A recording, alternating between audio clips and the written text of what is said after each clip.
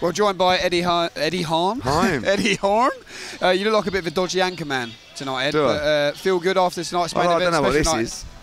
What's this with new stuff? Do you know what? Let's start this whole thing again. No, we'll keep going. All right, we'll keep going. Don't blame it on sunshine. Don't blame it on the moonlight. Sorry. Do you know what? I feel like at the end of the night, that's when you let loose a little bit. Yeah. We can relax now. It's job done. It's job done. It's on to Cleveland. Are you satisfied with the job and fantastic. Satisfied with the first show? I mean, you know, there was a lot of fights on there that were a lot tougher than anticipated. I mean, Yafai, obviously. Yafai also. One of the local Emirati fighters lost in an unexpected defeat. Rakhimov. I haven't even had a beer yet. Rakhimov. Shavkat Rakhimov. Yeah, him as well. Against Zelfa Barrett. Unbelievable fight. I mean, I've never been so emotionally pumped for a fight during the fight for a long time. And it was, I loved it. And I really felt like Zelfa was going to do it. And, you know, picked up, I think, an injury on his leg. And they won't work. And they betrayed him, didn't they? They did. And Rakhimov, you know, just the pressure was relentless. Chantelle Cameron boxed really well against a really tough, bruising, just unpredictable at times Jessica McCaskill. I mean, she, you know, and Chantelle had a massive victory to become undisputed. And I have to say that I think Dmitry Bivol may be pound for pound #1. I mean, this guy is so good. For so many times, for so long, people have been telling me this guy is the real deal. And he's just been looking for the opportunities. Obviously, the victory against Canelo Alvarez, incredible, pound for pound #1. But that victory tonight, you know, I hardly had him losing a round, in all honesty. I mean, I think sometimes these judges kind of give a few consolation rounds as the fight goes on and it's so one-sided. But, you know, maybe lost one round. But I think this guy's sensational. I really do. I'm absolutely convinced he's the best 175-pounder in the world. Obviously, the Canelo Alvarez rematch is there. The Beterbiev fight is one that he really wants for Undisputed as well. And I'm not sure who's going to beat him, in all honesty. Anthony Joshua was ringside tonight. Well, he's a bit heavy for him, but but I just wondered what conversations you'd had with AJ and for his AJ was sitting next to me, next to Joshua Buatsi, and they were talking about the fight, the whole fight. They were talking about Dmitry Bivol, what he does so well, what Ramirez needs to do, and it was just so difficult. And as good as Ramirez is, he's 44 and 0, he's a former super middleweight world champion. Just so difficult for him to find a way in the fight. And he didn't stop trying. And by the way, he soaked up a lot of punishment in the later rounds. Because I felt he was hurt early in the fight, actually. And it's just Dimitri's feet are so good. You know, every time Ramirez would look to attack, he'd be out of range. And also Bivol looked like he was hardly breathing at the end, in all honesty. I mean, he's super fit. He never marks up. His feet are unbelievable. His shot selection, everything. He's an outstanding fighter. It must be demoralising fighting him. And I think Zurdo, albeit 44 and 0, perhaps noticed the difference in levels tonight. Would you agree? Because I think you're talking about pound for pound great in Dmitry Bivol. And you know, Zurdo's an elite level fighter. We know that. He's a former world champion. But there is another level to world level, and that's the elite level people talk about, and that is Dmitry Bivol all over. Like you said, he wants to be undisputed. You believe he will be undisputed at 175.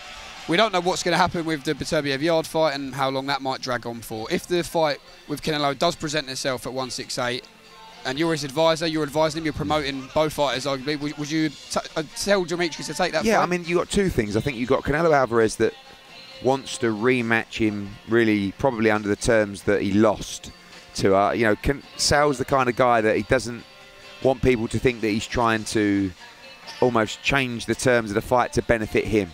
You know, the reason that Canelo Alvarez accepted the challenge against Dmitry Bivol is because he was a 175-pounder and it was a big challenge. But we all know how good Dmitry is now. But then, can Dmitry make 168? He's always said he could, but he hasn't done it for a long, long time. So we need to speak to both guys. I mean, you know, Dmitry Bivol is about legacy. You know, he wants the belts. He wants the Undisputed Championship. And if Beterbiev's going to fight Yard in February or whatever it is, and then you have Ramadan shortly after, and he's not available till the second half of the year, Bivol's going to fight. And if that's against Canelo Alvarez, then why not a 168? Because that would give Bivol an opportunity to become undisputed at 168. And then if he was successful, to move up and fight Beterbiev to become a two-time undisputed champion within 2 fights. So that would be quite sensational. And we'll have to speak to both teams, both camps, and see what's next. Where does Joshua Buatsi fit into this frame at 175? Well, again, I think depending on if the Canelo Alvarez fight gets made, Dmitry Bivol's going to need to fight. So if there's no Bivol against Canelo and Beterbiev's fighting Yard and then has Ramadan shortly after, I think Joshua Buatsi's right in the mix for that. You know, you've got Callum Smith as well. I'd still, you know, I would like to see that fight between them two. I can't lie.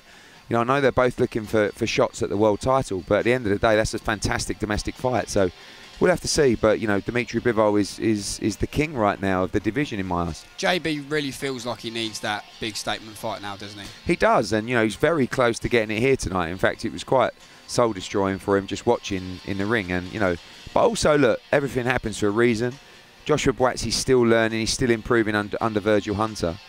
And when you look at Dmitry Bivol, you know, you'd say he was a favourite over Joshua Buatsi. He's a favourite over everybody right now. So, you know, I don't think that the time learning and improving with Virgil, or maybe another fight, will do Joshua any harm, and he'll be back in the ring early next year. I had Rakhimov here. I had Joe Cordina here. Yeah. Joe looked at the belt and he said, "That's my belt."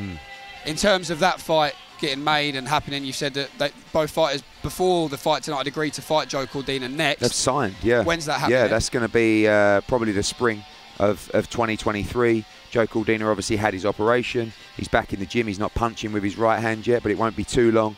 That is a tremendous fight. I mean, yeah, we would have seen a great fight here tonight between Cordina and Rakhimov, but you're going to see a great fight back in Wales in spring 2023, early summer. That's a tremendous fight for the division, and a very tough fight for Joe Cordina. You know, coming back from the injury, Rakhimov is all action, relentless pressure. And shout out to Zelfa Barrett, you know, maybe even a move up to 135. I think he has a big future. He showed tonight he's a world-class fighter. He hurt Rakhimov repeatedly in there tonight, and I thought he gave a great effort. Just watching from afar, heard a little rumour backstage. You have a little run-in with Freddie Roach in the ring? Yeah, he came up to me after the fight. I must have said something to him at the weigh-in, like, I said, I think Zelfa's going to beat your guy or whatever, and I think maybe I said that we'd have a little bet on it or something like that, and he just came up to me and went, "Where were you with the bet?" or something like that. No, because the first thing I did was I said to Joe, and I pointed to Joe and to Rakhimov. I said, he's next. And Freddie came over. He said, "Where was the bet?" And I was like, whoa, because I think he was ready to swing for me, to be fair. And I was actually shitting my pants. I favour Freddie. Yeah, so would I. 1,000,000%. He's a former fighter. And anyway, so I was like, I said, "Look, that's over. We didn't bet on that." I said, "But I'll bet on this one." And he was like, he was still piping up. So in the end, I gave him a cuddle. I said, "I'm sorry," because I didn't want him to chin me. Love always wins. Yeah. Just a quick one on Abu Dhabi. Been an exciting week for all the team, exciting week for you, exciting week for all the fighters, and the first of many in the Champion Series. Yeah, it's just been an incredible experience, you know, working with the DCT, just bringing boxing to new regions and starting new journeys here. Like I said, this is going to inspire younger generations, this is going to increase grassroots participation, and this is going to open the door for us to establish Abu Dhabi as a major destination for boxing. And you know, that was a great night tonight. There's so much more to come. We'll be back here in the spring as well with some big fights. And now the journey starts here. You know, we want to make sure that we're in existing markets where boxing is thriving, and we want to be in markets where boxing is just beginning.